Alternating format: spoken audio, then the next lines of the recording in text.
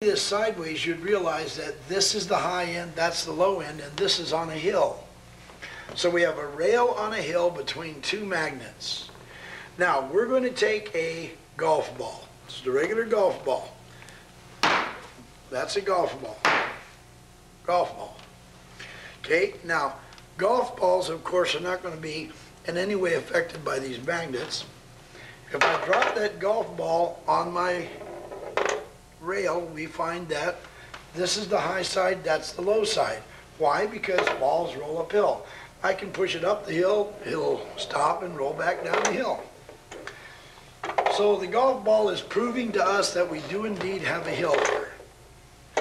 This is the high side, that's the low side, this is two magnets. Now, we're going to take something a little bit different. We're going to take a little magnetic bearing, a little metal bearing. So this metal bearing would definitely be affected by magnets. I can prove that to you by showing you that's the magnet I had, that's the bearing. So now we have a different situation. Now this time, instead of taking the ball, putting it at the top of the hill and letting it roll down to the bottom of the hill, we're going to take our metal ball, put it at the bottom of the hill, and let it roll up the hill. Did you ever see a ball roll up a hill? Did you ever see that?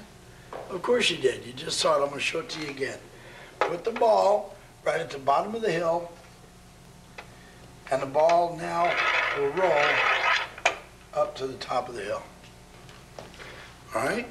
So, the magnets are pulling a ball up. It's relating to these magnets on the top and bottom, and when I pull this out of the way, it's going to release, it's not going to hold it anymore, and this armature is going to now, on a horizontal plane, go all the way around 360 degrees and come back and actually do some work at the end of that travel.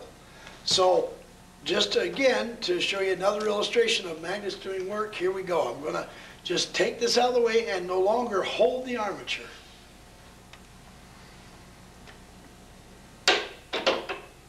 So it not only went all the way around, but it also did work on the end.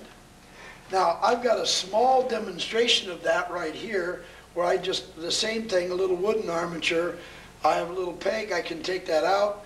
When I take the peg out, it goes all the way around 360 degrees and does work at the end. Same thing.